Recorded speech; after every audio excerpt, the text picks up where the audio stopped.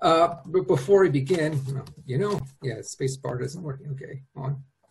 There we go. Okay, before I begin the presentation proper, I just want to make a disclaimer that when you're talking about virtual reality is a lot like dancing about architecture. It's if you haven't experienced it for yourself, it is kind of hard to describe in words in a lot of ways. So a lot of what I say, you really have to have experienced it before you kind of know it, because the whole point of virtual reality is that you feel like you really are there.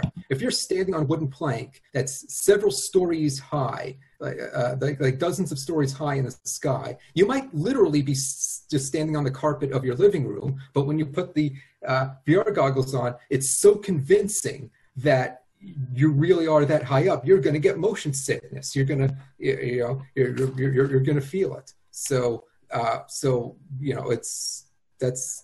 the whole point here.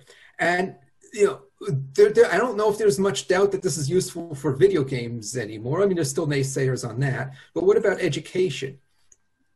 There are, I was looking for good examples of hype for virtual reality in education, and there was a lot more in the 90s than there is now. But we do have naysayers claiming that it's overhyped. I guess that means something. We had this Forbes article which makes some good sounding arguments that digital learning isn't new anymore, because a lot of people are using VR for that. Yeah, okay, that's fine. The campus experience still matters. I don't think anybody doubts that. And VR doesn't solve any fundamental problems for its expense. Well, that might actually be true also, but that doesn't mean it can't be useful in some important way.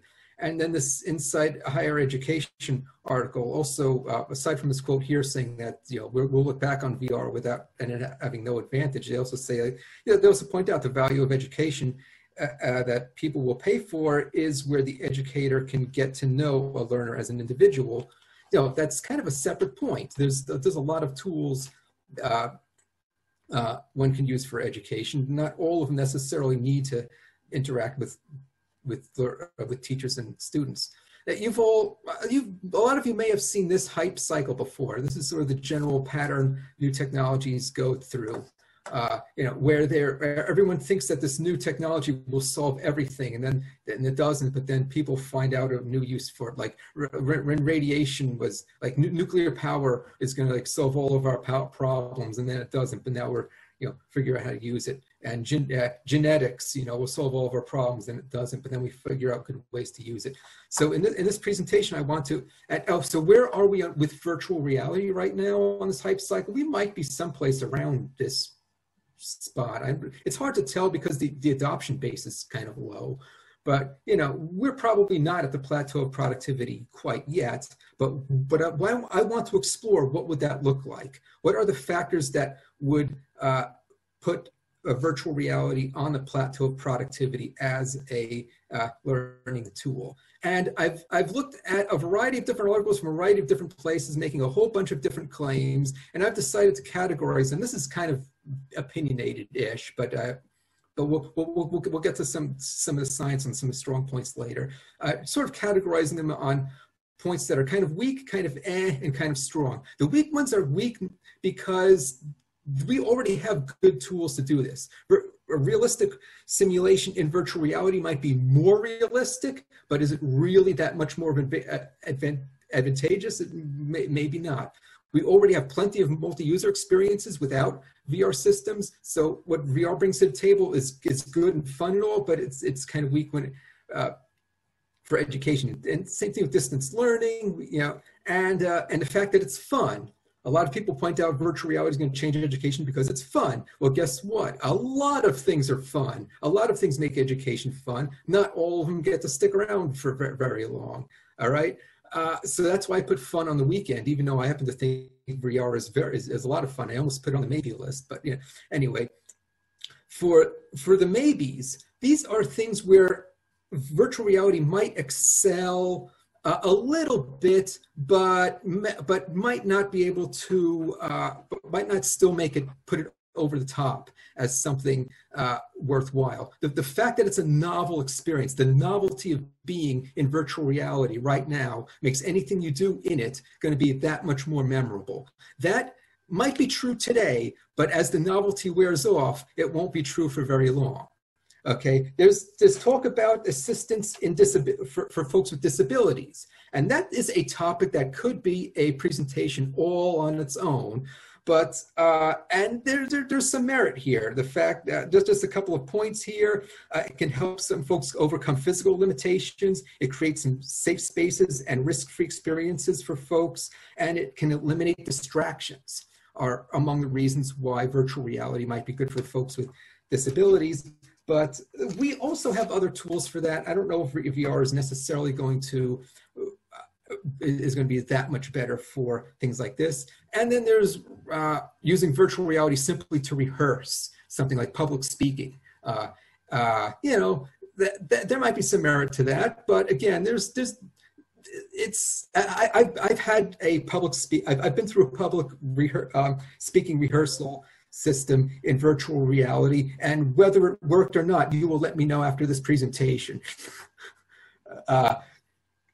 I think it's great, but you know, it's not necessarily going to be mind-blowing. But what are the mind-blowing things? What are the strong things that virtual reality brings to the market that nothing else can? That's the key. There are no substitutes for virtual reality when it comes to certain things. And the first one I will go over, probably the most important one, is something called the empathy machine or empathy agent, depending on who you talk to. The impressive aspects of almost being there brings a lot of value to certain experiences, and the fact that we can explore impossible concepts. So all of these, so all these become weak and maybe because you have to weigh them against the issues that people take up with virtual reality. The fact that it's not for everyone. Some people get motion sickness easily. Some people literally can't use it because they're blind or can't move their heads. Okay.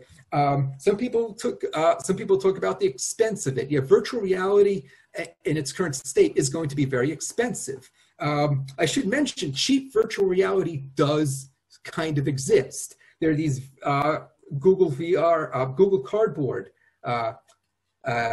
things have existed for a long time. The problem is nobody really wants them. They're a bit clunky to use. They're not the same as a good VR equipment. And the fact that they are cheap if you happen to already have a cell phone. Because you have to put your cell phone in here for it to work. If you don't have a cell phone, then this is actually expensive because you got to get a cell phone first. But the cost will go down, you know, as they usually do. And some people also complain that there's not enough content in VR right now. And I crossed that one off the list because that is rubbish. There is plenty of content for virtual reality right now. I can do a whole hour-long presentation on just that point, but I gotta keep things in scope here. I should mention that, I called this things weak, but that doesn't mean it doesn't bring something to the table. So earlier in the year, I attended Virtual Burning Man in 2020 in virtual reality. There were actually several different versions of Burning Man running at the same time, and one of them was hosted on something called Alt Space VR. So so you're in an environment where you can talk to people. There's a lot of fun in doing that, and it's really cool and all, although you don't necessarily need a virtual reality helmet to use this. You could chat with people in these environments without the helmet. It's just not quite as cool. So I talked about the empathy machine earlier. So what do I mean by that? I'm ordering these things from most important to least important. The most important one and the most important point to make is that virtual reality can change how we think about others. Okay, the theory here is that doing stuff changes behavior more effectively than merely seeing and hearing stuff. Okay, so there's a particular experiment from Stanford University led by this fellow named Jerry Bailenson. He has a nice TED talk on this, and and so it basically goes like this. He wanted to see if he can use virtual reality to reduce the amount of paper people use in their lives. So he had three groups of people. One group watched videos of someone cutting down trees. And another group read a beautifully written narrative about what it's like to cut down a tree. And the third group actually physically cut down trees in a virtual reality environment. And this wasn't just a visual environment. They had a chainsaw type of device that provided haptic feedback. It vibrated in their hands. So as they're hitting the trunk of the tree, they really feel it in their arms as it goes through. Okay, so after these three experiences, all three groups said that they will pledge to use much less paper. However, when they were evaluated afterwards, only one of those three groups actually did consistently use a lot less paper, and that was the virtual reality group. They used 20% reduction in paper use. At least that's what Jeremy Baleson is claiming. And as a skeptic, I would like to see this type of experiment replicated a bit more often. But that is kind of the general thing we're hoping for virtual reality to be of value. Doing stuff in virtual reality changes your behavior more effectively than anything else. And there's some other examples of this. There is an autism simulator that you can download that shows you what it's like to be someone with autism. What happens is different things start happening. I don't have video for any of this. It would be nice if I did, but I kind of kept my pledge not to use video in this presentation. Some of these decorations on the walls will start spinning around, and then colors will start to oversaturate. Your senses become oversaturated, overstimulated, as if you have autism. And so folks who go through this will treat folks with autism substantially differently than they did before. Even parents of children with autism, they think they understand their children before they go through this autism simulator. They understand them even more afterwards, and they treat them even more especially well after going through this type of thing. And then there's the virtual Ishika. Let's see, there's a lot we could say about this one, but it is basically an island off of Italy. The short version of the story is that there are coral reefs down there, some of which are being affected by vents in the ocean floor that are acidifying the ocean floor and sort of ruining the coral reefs. And the idea is that people who in real life who've scuba dived in this area will feel much more inclined to preserve the environment and to take climate change much more seriously. Because if climate change is doing the same acidification to coral reefs, it's hard. When you just watch a documentary about scuba diving, it's hard to appreciate it as much as someone who's actually been down there and seen the evidence for themselves. Virtual Ishika aimed to bring as close as possible a real experience so that they can appreciate what goes down there in a much more visceral manner and hopefully change their behavior afterwards. And one of the more interesting, quirky examples I like to give is about what it's like to be blind or sightless. So what does that mean in virtual reality? Does that mean you put a virtual reality headset on your face and you don't see anything? It's just dark? I mean, why don't you just put a blindfold on with headphones? What's the difference here? Actually, both of these products I'm highlighting, they do things with visuals to represent where sound is located. So when you hear something, there's a visual effect that takes place. That it represents what's going on in the mind of someone who's blind. They don't literally see those sound waves, but they're able to map in their mind what the sound waves look like. And so Notes on Blindness is based on a series of recordings. There was also a novel, a nonfiction book on someone who talked about his experience about going blind, and it was converted into this virtual reality thing. And then this was actually this is one of the first VR experiences I had, like way back when I had this little Gear VR thing, which is kind of outdated by today.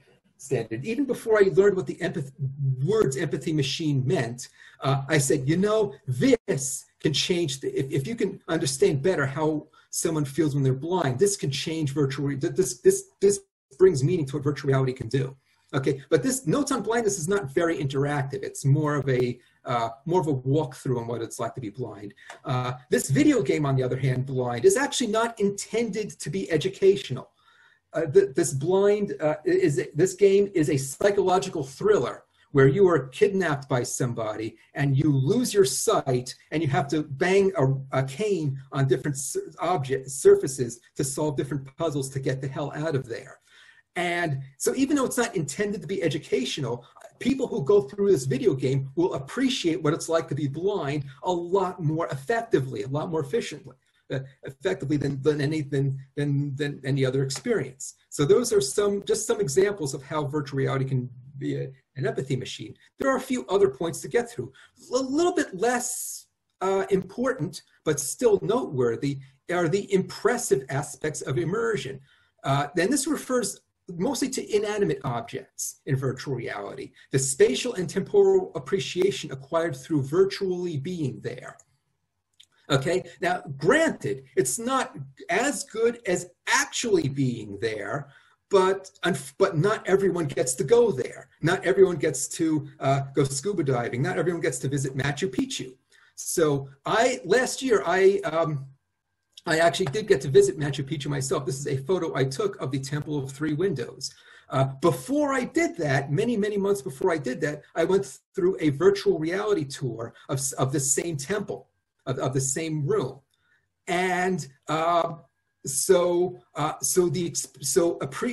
if you just look at this picture of the temple, you can probably appreciate to a certain degree, but when you put the headset on and you're really, quote unquote, really almost there, you're like, wow, this, you know, it's even more impressive. You appreciate how this thing was built to an even much more visceral degree than you would otherwise. And I can attest that it's not quite as good as being there, because when I was there, it was even more amazing.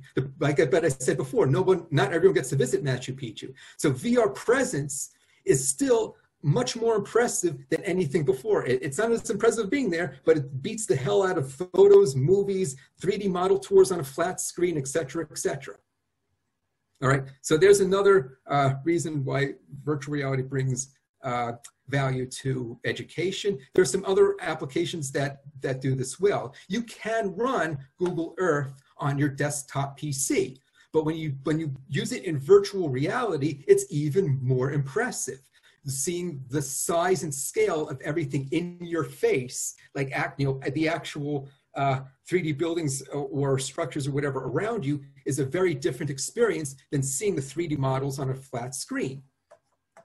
Yeah, Everest VR, actually Everest VR, yeah, you get the idea. I have not been to Egypt yet, but I have toured the Great Pyramid, the inside of the Great Pyramid, through virtual reality. And when you do that, it's really spooky, really eerie.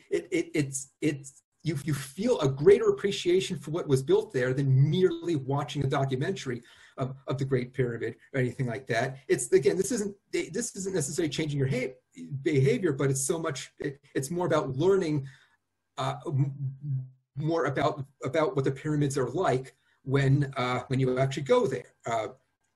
It's just much more impressive seeing it almost in real life. And hopefully I'll visit the real pyramids someday and report back on the difference there. I do have some friends who've been to Egypt. Actually, they went to Las Vegas for like the Amazing Meeting and some other conventions first, and they saw the Great Sphinx in front of the Luxor. Okay, it's a pretty big thing. And then they go to Egypt in real life. And it turns out, here's a fun fact for you, the Great Sphinx in Egypt, the real one, is actually smaller than the Great Sphinx in Las Vegas. So when these folks went from Vegas and they maybe several months later to Egypt, like that's it, that's the Great Sphinx. It looked a lot smaller to them than they were expecting. So I have not found a virtual reality version of the Great Sphinx yet. Google Earth doesn't have it, and Great Pyramid VR I just showed you doesn't have the Great Sphinx in 3D yet either. But you get the idea. Having an impression of size can really effectively educate you on certain things.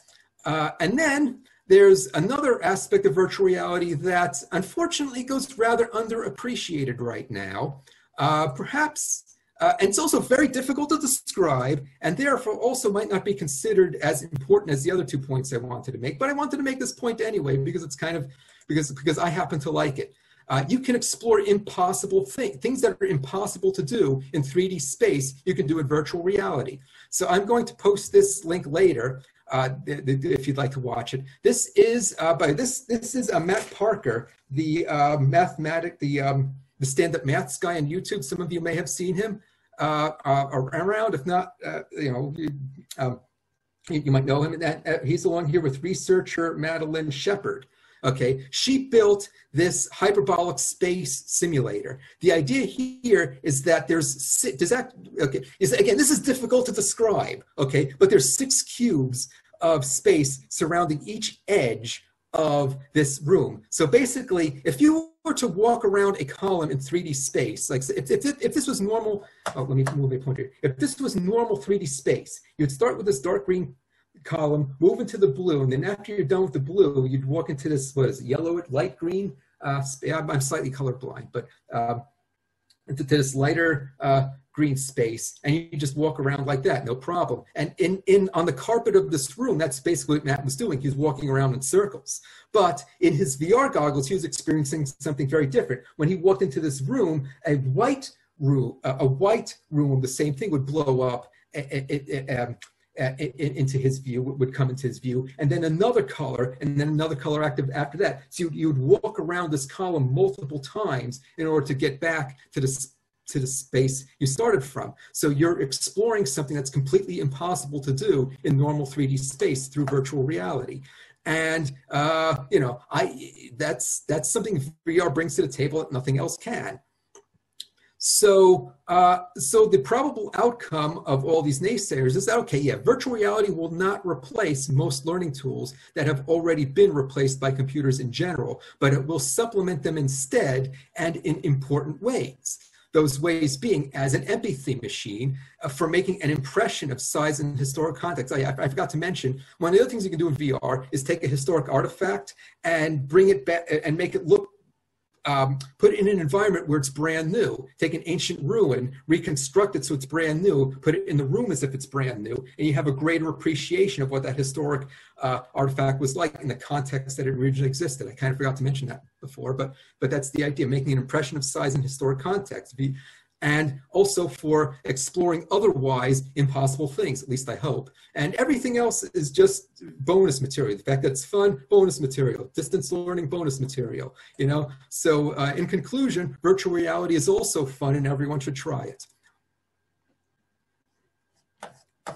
Okay, so that's my slide presentation. And I will stop sharing. And I will now take questions. Oh yeah, okay, yeah, I got my participants thing up here. And if anyone would like to ask a question, you may proceed. Raise your hand on the, there's a participants section where you can raise your hand. Okay, Adrian Hill. Adrian Hill? I still can't hear you, hold on.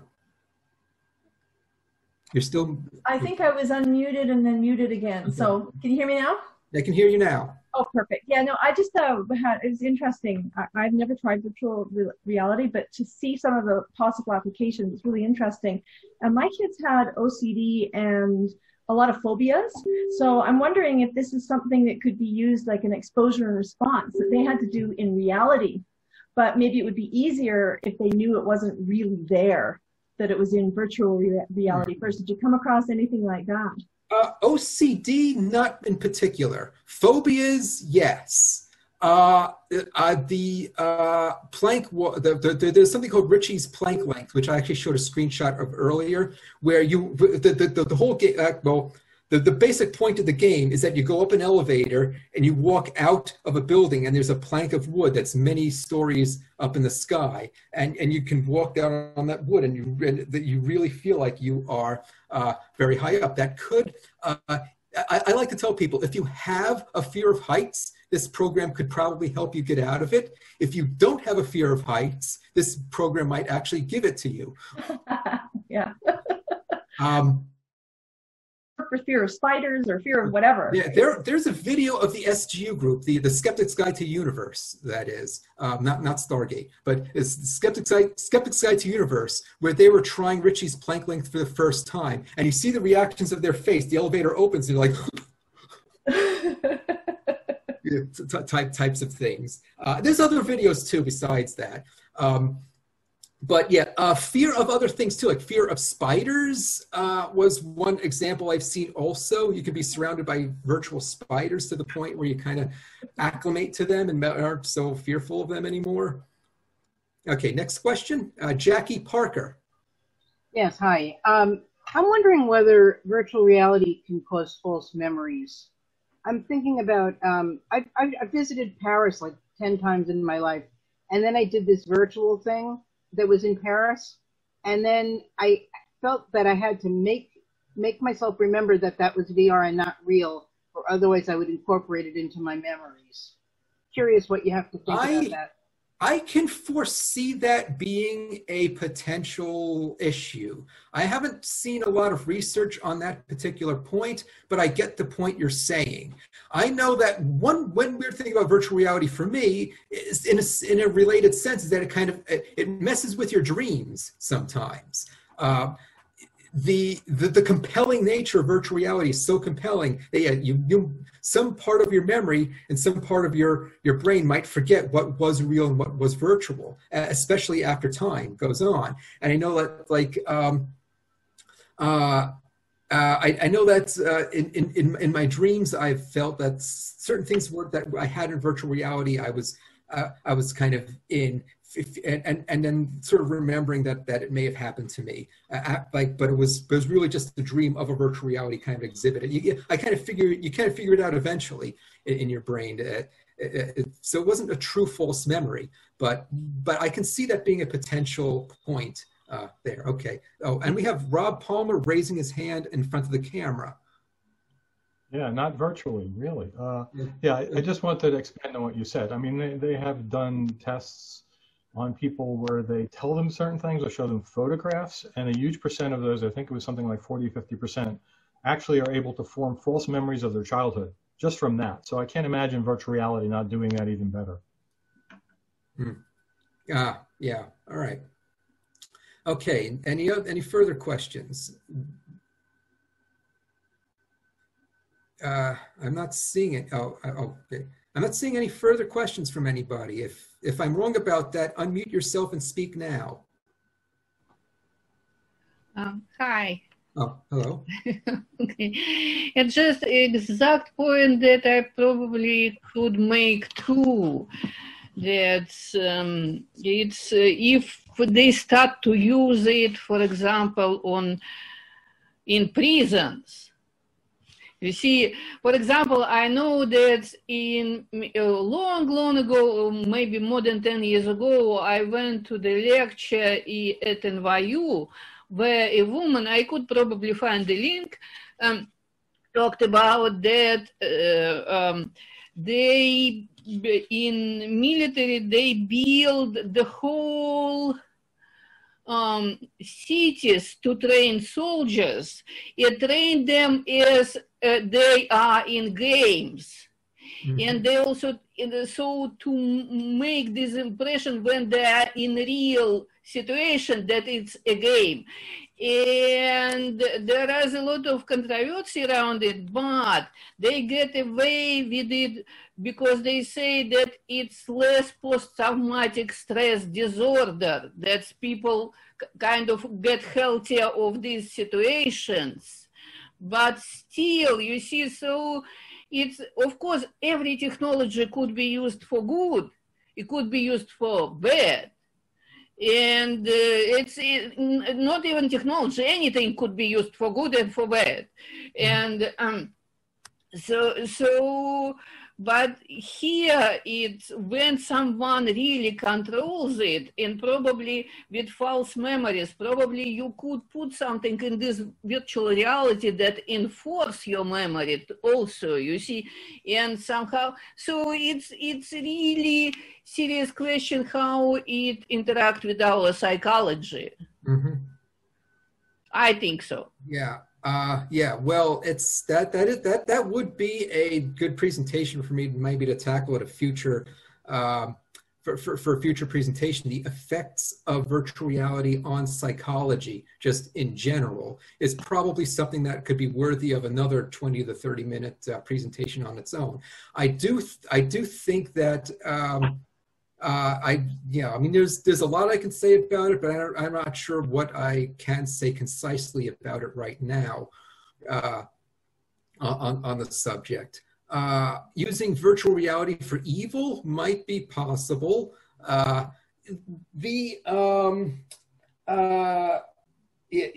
would have to be, it'd have to be a very stealthy system. You'd have to, the person can't realize that they have a virtual reality system above their head somehow, I imagine, unless maybe they're, or unless maybe it's like a propaganda training video in virtual reality could be used for evil, but that's, but that's, so the person knows they're in virtual reality, I guess, but it's just, but they're just training propaganda. Yeah, I mean, things like that are possible. So training soldiers in virtual reality, there's one distinct advantage there. I think some more types of muscle memory can be retained from that. I mean, you get the best muscle memory from actually using weapons and field training and stuff like that. But for certain scenarios, maybe that are hard to replicate, virtual reality might be better than other substitutes for for having experience that can actually get your muscles moving in certain ways to do certain things. All right. So I think that's supposed to be all the time I had left. My timer, I kind of wasn't.